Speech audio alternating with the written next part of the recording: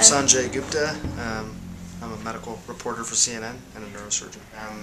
Patients have asked to pray with me before surgery.